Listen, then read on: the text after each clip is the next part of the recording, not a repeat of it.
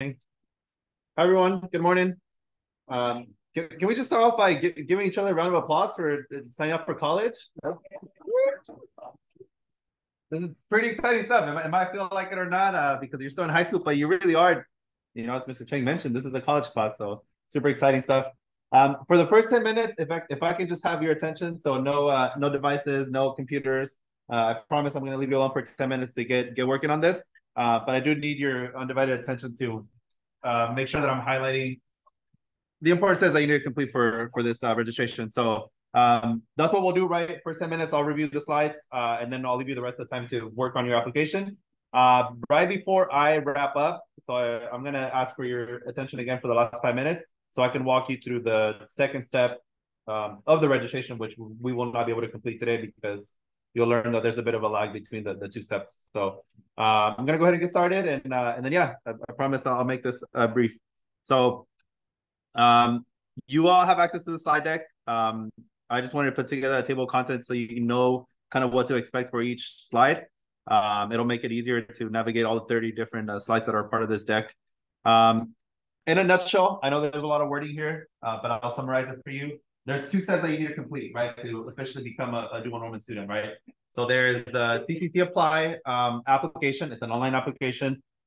It's an application. You're gonna hear me say application probably like 100 times. So just hopefully you don't get tired of me. It is a system-wide application, meaning that every single community college in California uses this application. So you'll notice that some of the questions apply to you, others don't.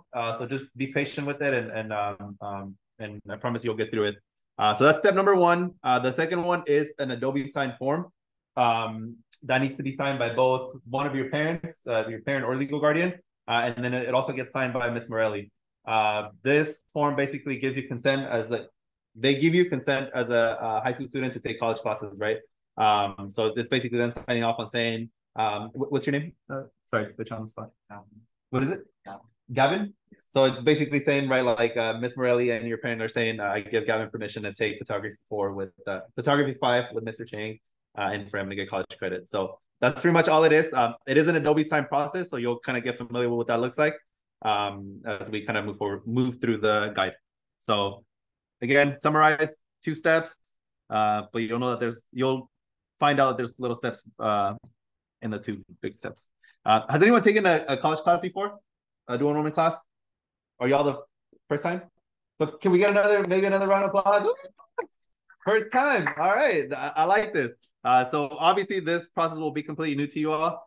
So we can kind of glide through this slide because this will not apply to you. To get you started with the CCT Apply, these are some of the information that you need. So if you have a social security number and you have it with you, you will need to report that. Obviously, if you don't have one due to your legal status or documented status, that's fine. Students can take classes with us regardless of their legal status, so that's not a barrier there. I would say definitely run this by your parents. If they don't feel comfortable sharing it, that's also okay. Not the best practice, but you can also submit your application without entering your social security number. Personal email address. Is anybody a senior here, or are we all senior? Okay, so this will definitely apply to you. It kind of applies to the rest of you, but definitely for you. Use your personal email account because, as you can imagine, once you graduate from Mountain View, you're not gonna have access to your MBLA email address, right? That account will get discontinued. So it's super important that you are providing a personal account because you'll be able to access that for the rest of your life or however long you want to have access to that. So super important for the rest of you. If you want to use your MBLA, that's fine. But just know that once you get to your senior year, you should definitely change it. You will be reporting your English and math grades from last year. So those of you that are juniors, you'll be saying what you got for English and math, and right, sophomores, freshmen, and so on and so forth. Don't worry, this does not impact you in any way, right? Like you're still gonna get accepted, you're still gonna take 4 to 5, but it is information that you have to provide in that application. They're freshmen. They report their school. There's an option in there that will say I'm a freshman or lower grade, and then I think it prevents them from providing like grades for English and math, or they'll just say I took a class that's 9th grade math or lower. It's self-reporting, not official. Self-reporting, yeah. So you should have access to your unofficial transcript through what is it? Aries. And again, if you can pull that up, definitely do that.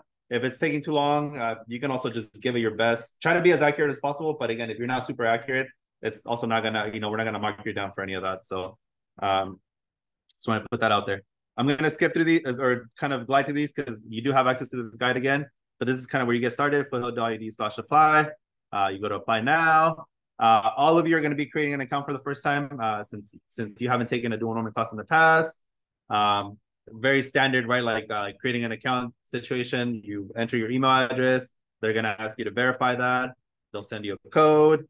You look for that code in your email account. You enter that. As you're creating your CC Apply profile, it's kind of 3 steps there, right? It's your contact info, personal info, and credentials. Super important when you create your password, just save it somewhere. Especially if you're not using your personal device. So if you're going to be using these laptops or not laptops, desktops, definitely save that password somewhere, right? Like pull out your phone or notes. If you're old school and you want to write it down, you can also do that. But you are going to be using that password again, right? This, I promise you, this is not the last time you're going to need to get in here. So just best practice to kind of get in the habit of doing that. You'll start a new application. Something I want to highlight that confuses students a lot. So when they ask you for what term you're applying for, you're actually saying summer and not fall. I know that this is fall semester for you all, but for us, Foothill College is in the quarter system, right? Meaning that our fall quarter doesn't actually start until September 25th, right? So because your class starts today, we just have to categorize it as a summer class. So super technical information that you don't have to memorize, but that's just how our scheduling works. So when you get to that question, again, just select summer and please do not select fall. And then when you get to your enrollment status, right here. When you get to your enrollment status, just say that you're enrolling in high school or lower grade and college at the same time. Again, once you read that aloud and once you see it here, like you're like, yep, that's me. That's what I should select. But sometimes students end up selecting something different, and we obviously don't want that. So just wanted to point those out. You'll see a progress kind of bar on the left side of the page. It'll tell you, right, like as you're completing each section, it'll give you a check mark. So you'll know kind of where you are in the application. Super important, once you finally submit, which should take you about maybe 30 to 40 minutes, you'll get this confirmation page. Please email that to me, to this email address, fhdualenrollment@fhda.edu. That way we just kind of have records, and if something happens with your application, I can work with our admissions office to make sure I help you troubleshoot. 9 times out of 10, how many of you are here? 4, 7? We have 7, right? So I'll just, if I had to do like statistics or just kind of give out numbers, like maybe like 5 of you, your application is going to be fine, nothing happens. But then maybe 2 of you, something funky happens with your application, and I have to work with our admissions office to make sure I get that sorted out. So probably all you need to memorize here is that you take that screenshot and you send it to me, and I promise you we will be good. And then after you're done submitting, right, like you're gonna submit, you send me that confirmation page. Within 48 hours, you're gonna get a welcome email from our admissions office. The most important thing that you need to take away from this email is that it has your Foothill student ID. We call it campus-wide ID. We also shorten it and just call it CW ID. Super important because this is going to be your key to not only accessing the form that you have to complete as a second step, but also you all have access to everything really related to Foothill, right? So all of our programs, all of our services that are both happening online, that are happening in person, this is really your key or your passport, if you want to call it, to being able to tap into all of that. I'll talk about that more in detail maybe some other time. But I will say, just once you get that welcome email, just make sure to save down that CWID. And I would even push you even extra further to memorize it, because again, it is going to be a super important number to know. So I'm going to stop here. And then again, we're going to do some work time. And then in the last 5 minutes, I'm going to review the second step. But I will also provide some context and let you know that, again, because this does take about 48 hours, for most of you, it's not going to take the 48 hours, right? Like you'll get